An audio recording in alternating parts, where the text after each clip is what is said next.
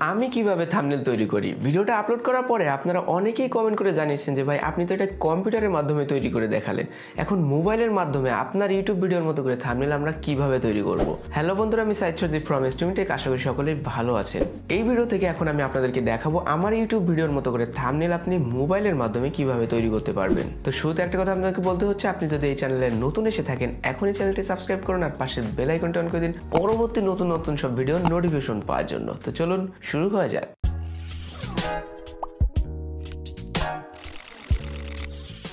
তো আপনার একটা অ্যাপের প্রয়োজন পড়বে, অ্যাপটির নাম হলো PicsArt লিখে আপনি যদি প্লে স্টোরে সার্চ দেন তাহলে অ্যাপটি পেয়ে যাবেন। এখান থেকে আপনি ফুল ফ্রিতে অ্যাপটি ইনস্টল করতে পারবেন। তাছাড়া ভিডিও ডিসক্রিপশন বক্সে আমি লিঙ্ক দিয়ে দেবো, সেখান থেকেও আপনি চাইলে অ্যাপটি ইনস্টল করতে পারেন। তো তারপরে ইনস্টল শেষে আমরা অ্যাপটি ওপেন করব।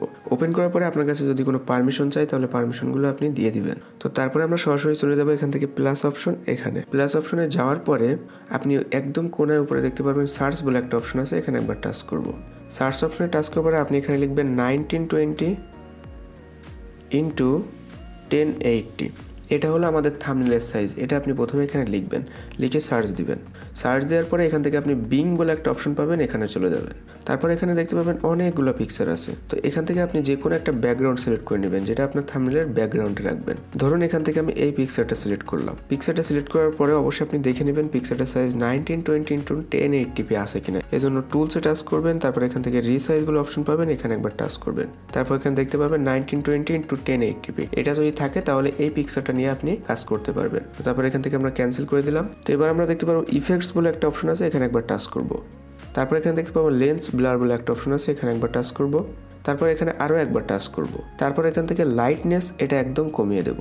তারপর উপরে দেখতে পাবো রেডিয়াস, এটা আমরা একটু বাড়িয়ে দেব। আমি 85 এই পর্যন্ত রাখলাম। তারপর এখান থেকে আমরা টিক মার্কে একবার টাচ করে দেব। তো ব্যাকগ্রাউন্ডটা আমরা প্রথমে ব্লার করে নিলাম। তো এবার আমরা লেফট সাইডে এটা সোয়াইপ করব। তারপর এখানে দেখতে পারবো অ্যাড ফটো, এখানে একবার টাচ করব। অ্যাড ফটোতে টাচ করার পরে আপনি আপনার ফোনের গ্যালারিতে চলে যাবেন। গ্যালারিতে যাওয়ার পরে এখন আপনি আপনার যে ফটোটা অ্যাড করতে চান সেই ফটোটা সিলেক্ট করবেন। আমি আমার এখান থেকে এই ফটোটা সিলেক্ট করে নিলাম। তারপর এখান থেকে অ্যাড বলে অপশন পাবেন, এখানে একবার টাচ করে দিবেন।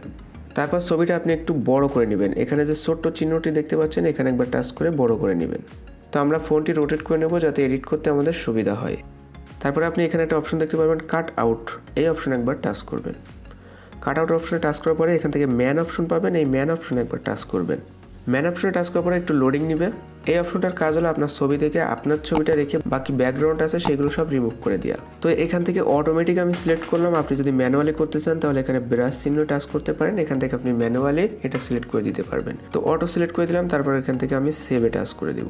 সেভে টাচ করে দেওয়ার পরে দেখতে পাচ্ছেন আমার ছবির ব্যাকগ্রাউন্ডটা রিমুভ হয়ে গেছে। তো এখন আমি এই ছবিটা পজিশন মতো বসিয়ে দেবো, আর একটু বড় করে নিব। এখানে যে ছোট্ট অপশন, এখানে টাচ করে আপনি ছোট বড় করতে পারবেন ছবিটা। তো ছবিটা বসানো কমপ্লিট হয়ে গেলে এবার আপনি একটু নিচে আসবেন, দেখতে পাবেন বর্ডার বলে একটা অপশন আছে, এখানে একবার টাচ করবেন। বর্ডার অপশনে টাচ করার পরে আপনি আপনার ছবিতে স্ট্রোকে অ্যাড করতে পারবেন। এখান থেকে অনেকগুলো কালার আছে, আপনি চাইলে যে কোনো কালার নিতে পারেন।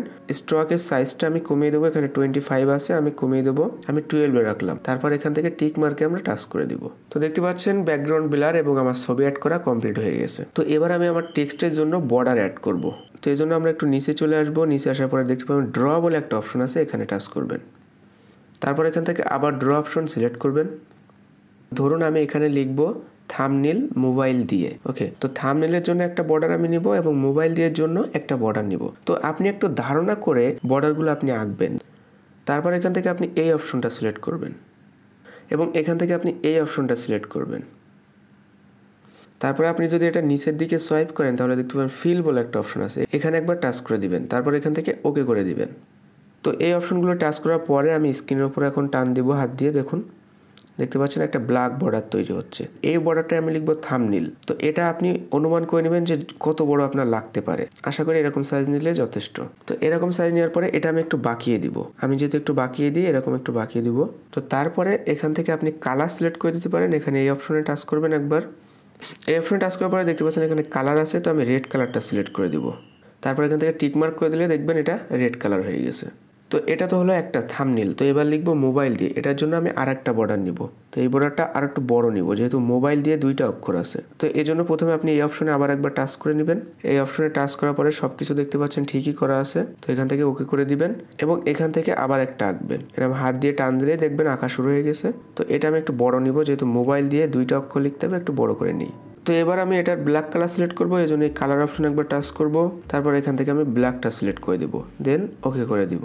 তারপরে এটা আমি জায়গা মতো বসিয়ে দিব। এটা আমি রেড কালারের নিচে রাখবো, ঠিক করে সমানভাবে বসাবেন যাতে বাঁকা না হয়। তো এই জায়গায় আমার মোটামুটি কাজ শেষ। এবার আমি টিক মার্কে একবার টাচ করে দিব। তো দেখতে পাচ্ছেন আমার দুইটা বর্ডার, ব্যাকগ্রাউন্ড পিকচার এবং আমার ছবি অ্যাড করা কমপ্লিট। এবার আমি টেক্সট অ্যাড করবো, অর্থাৎ আমি যেটা লিখতে চাই সেটা লিখবো এখানে। তো এই জন্য আমি সোয়াইপ করে একটু উপরের দিকে চলে যাব।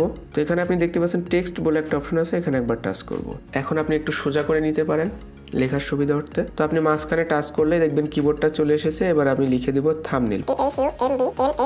তো তারপর এখান থেকে টিক মার্ক একবার টাচ করে দিব। তো এবার আমাকে একটু রোটেট করে ধরতে হবে। তো এবার আমি এটা পজিশন মতো জায়গায় বসিয়ে দিব।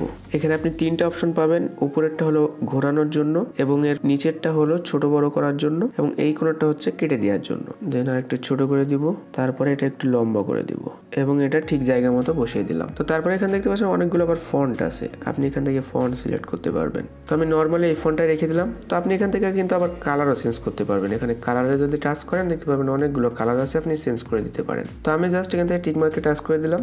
তো দেখতে পাচ্ছেন আমার থাম্বনেল লেখা শেষ। এবার আমি লিখবো মোবাইল দিয়ে। তো আমি আবার টেক্সট অপশনে চলে যাব এবং এখানে যদি মাঝখানে টাচ করেন এবং আপনি আপনার কিবোর্ডে বাংলায় লিখে দিতে পারেন মোবাইল দিয়ে, মোবাইল দিয়ে বাংলায় লিখে দেবেন, তারপর টিক মার্কে টাচ করে দিলেন। তো থাম্বনেল লেখার মতো একই রকমভাবে আপনি ঠিক জায়গা মতো এটা বসিয়ে দিতে পারেন। তো এটা আপনি আপনার পজিশন মতো বসিয়ে দিবেন এবং একই রকমভাবে এখানে ফন্ট, কালার সব অপশনগুলো পাবেন, আপনি চাইলে চেঞ্জ করে নিতে পারেন। তো এবার আমি জাস্ট টিক মার্কে একবার টাচ করে দিব।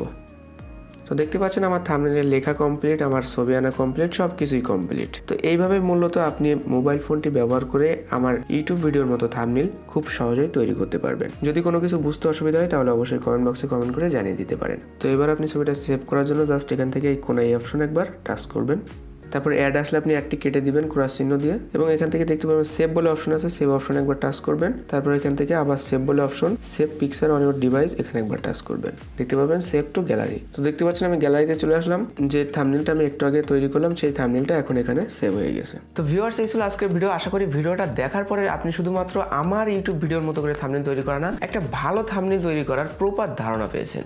যদি ভিডিওটি ভালো লাগে এখন একটি লাইক করে দিবেন, কমেন্ট বক্সে জানিয়ে দিবেন ভিডিওটি আপনার কেমন লাগলো। আর আপনি যদি এই চ্যানেলে নতুন থাকেন এখনই চ্যানেলটি সাবস্ক্রাইব করবেন। ভিডিও ডেসক্রিপশন বক্সে স্টুডেন্টের ফেসবুক পেজ, গ্রুপের লিংক পেয়ে যাবেন। তাছাড়া বিভিন্ন সোশ্যাল মিডিয়ার লিঙ্কগুলো পেয়ে যাবেন, চাইলে জয়েন করতে পারেন, লাইক দিতে পারেন। দেখা হচ্ছে পরবর্তী কোনো ভিডিওতে। সবার জন্য অনেক অনেক শুভকামনা। সবাই ভালো থাকবেন, সুস্থ থাকবেন। আল্লাহ হাফেজ।